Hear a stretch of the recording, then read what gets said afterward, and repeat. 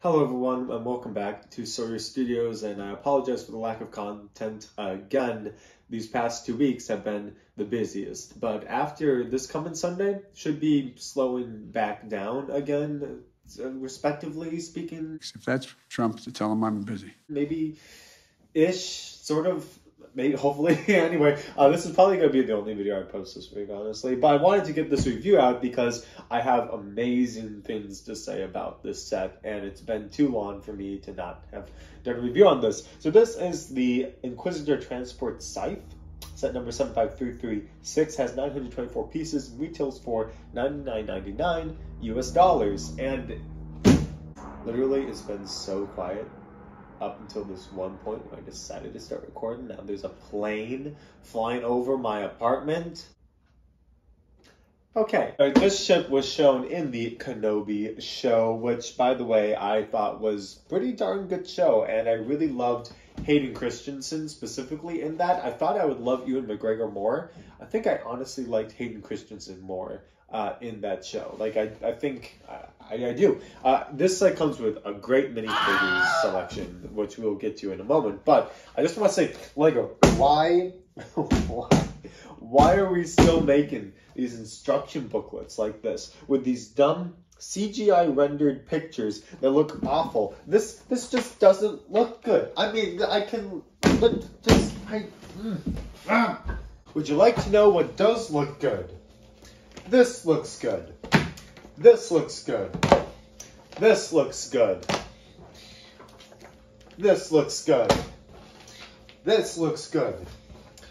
This looks good.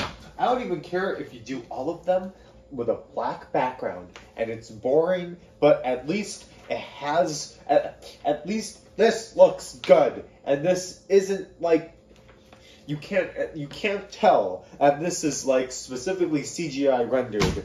You can't tell that this is specifically CGI, like it's not as clear because it's in the context of like an actual background and scenery. This is so clear that this is like fake news. You are fake news, sir.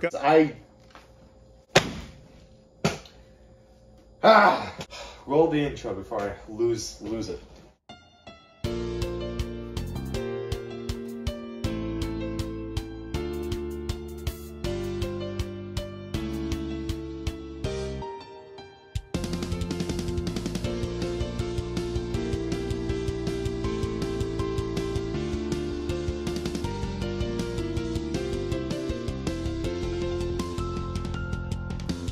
Place built from scratch, Nani no Makata, just some Lego sets ideas, some lights and a camera, but then it came to life, Watashi no Sekai Kawata, my imagination ran, and I never stopped, even though that it felt like bricks on bricks were weighing me down. But I knew if I kept working, we'd survive and we won't drown.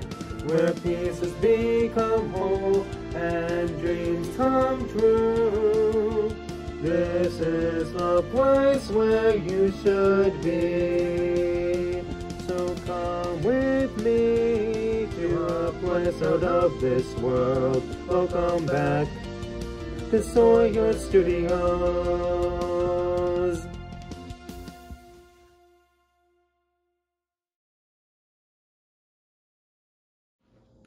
So here we have the first minifigure, which is Ben Kenobi in his poncho, and I love the poncho that LEGO decided to give him. He comes with a blue lightsaber, and I love his scruffy hair. The poncho does cover up a little bit of the back printing, which there isn't much. There's also some front torso printing as well that we can lift up. Once again, not a lot. I like the fact that it comes with brown hands to show the gloves. And then also he has a very happy face right here. Then he also comes with a double-sided face, which is more angry. And that is the Ben Kenobi in this set. Up next, we have Reva Skywalker. My true name is Ray Stark. I'm joking. Up next, we have Reva, the third sister, and she has, I actually really love this hairpiece. Like, LEGO did a really good job making it look like her. I love the facial expression. I think it just encompasses everything she is in the show.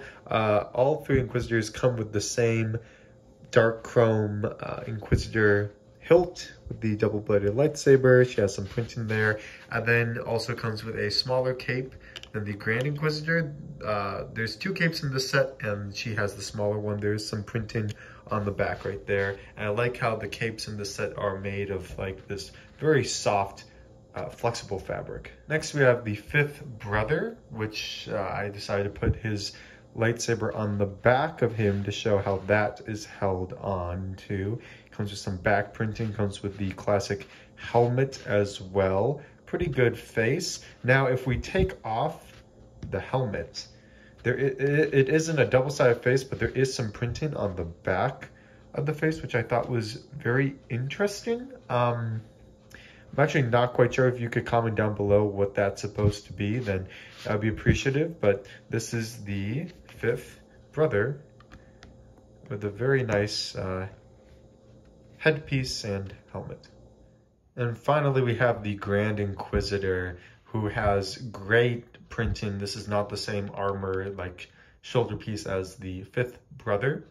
And I love the printing right here, the detail in there. The face just looks so menacing, so good. Better than the Rebels one. And then the lines on the back of the head is also a nice addition. And he has a different, as you can see, a different shaped, a bit wider shaped cape than Reva.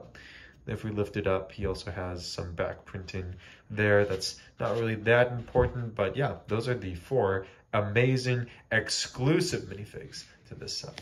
Right, and here is the Inquisitor Transport Scythe, which just, oh my goodness, like, it just looks so flipping good for $100. I will show you a size comparison in a second, but this ship is way bigger than you would expect to see. It's one of those sets that looks small on the Lego box, but actually turns out to be a lot bigger than what it is. So this is a great play set. Like, I honestly think I am going to give the set 10 out of 10. I mean, there are some small things I would change, but I really love this set and how spacious it is. First of all, let's just look at the angles at the front of the ship and how LEGO achieved this.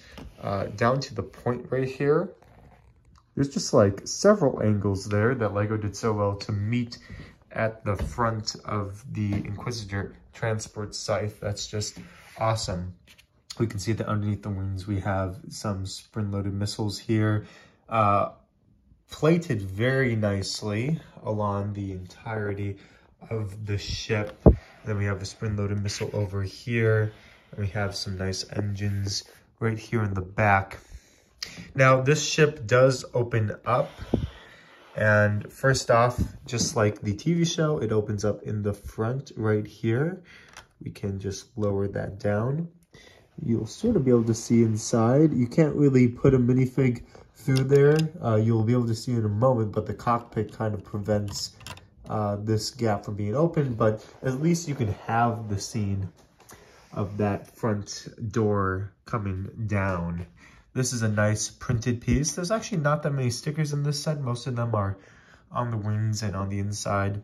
So this is a printed piece right here, and the way that this works is that the cockpit actually flips up like this, in which you can see we do have a printed control panel with a seat with a nice headrest piece. And I like how LEGO did this with the reverse brick system right there. So you can actually place a minifig in there right now. Let's just place Reva in there for the heck of it. And there is Reva sitting in the pilot seat. And as I said, this is very spacious. This entire back actually opens up, continues to open up like this. And then these panels flip completely open to reveal several more stickers. We have some very nice control panels here, and then some lights back here to a exit that does not exist, but that's the idea. This interior is actually so spacious that you can stand up a minifigure and like close the ship on top of them. Like, that cannot be said about a lot of Lego sets, that you can literally take a minifig, stand them up, and shut this, and look at that, completely sealed. Like, yeah, it's insane. You might be asking what these sort of like jumper plates are for, but they're actually there to store each Inquisitor's lightsaber. And what you're supposed to do is you're actually supposed to take them apart in pieces like this. I know it's not the best looking storage, like it doesn't make any sense movie wise, you know, like in the Star Wars universe, because obviously the blade itself is not going to stick out of the ground. But that is the Lego compromise, I guess, of how to store these. You can see that there's 2 seats behind the pilot seat. That is for the other 2 Inquisitors. Whoever is not driving can sit in those. But then if you wanted to say, like, let's say they captured Obi-Wan, you could also maybe have Obi-Wan somewhere else in the ship, maybe behind them.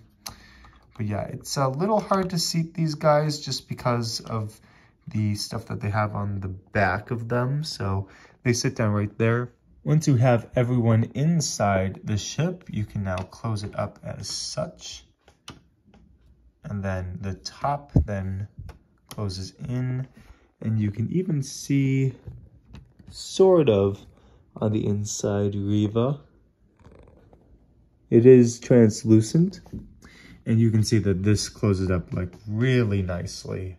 And then you probably already guessed that there are guns on the ends of the wings, and the wings also fold down like such, in which you can flip this up, and then this can come down all the way right here, and that is what the ship looks like in flying mode.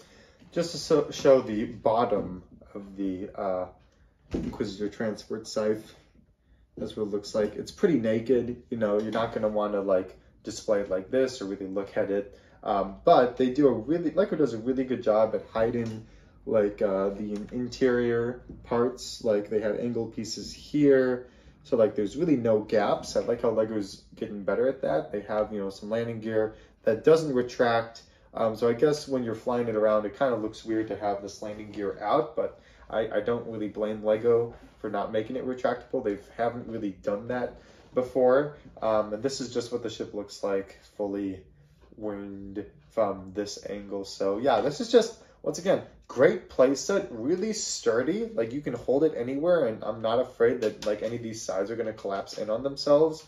It just like really, this is such a good playset. This is such a good, unexpectedly good. I know I made fun of this set earlier for saying it's practically Krennic's shuttle, except it has short wings. Like this set looks amazing. This is great. There's something about completely black Imperial shuttles that just look good. So there's that. That's the set. And once again, really great interior. For size comparison, this is the $140 ATTE Walker versus the $100 Inquisitor Transport Scythe, and the ship just looks bigger than the ATTE Walker.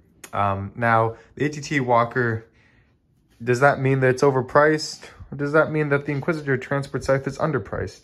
I would actually argue that the Inquisitor Transport Scythe is more underpriced than the ATTE Walker is overpriced. And the only reason being is that it's $100, 924 pieces, practically the same price, but has 4 exclusive minifigs to this particular set. So I totally could have seen Lego charging around $120 for the Inquisitor Transport Scythe. And the ATTE Walker, maybe it's just a little smidgen overpriced, but it does come with 8 minifigs, and like a lot of them are exclusive to the ATTE Walker as of right now. That could change later. But, you know, both sets have exclusive minifigs. I think both sets are amazing play sets. Yeah, really, really no complaints. So thanks everyone for watching this LEGO review. Please like, comment, subscribe down below, and click the bell icon if it's not, so you can know if I'm posting new content, and join the Discord server. Links in the description below. Go watch some other videos from Sawyer Studios. And with that being said, hope you all have a great rest of your week. Peace out.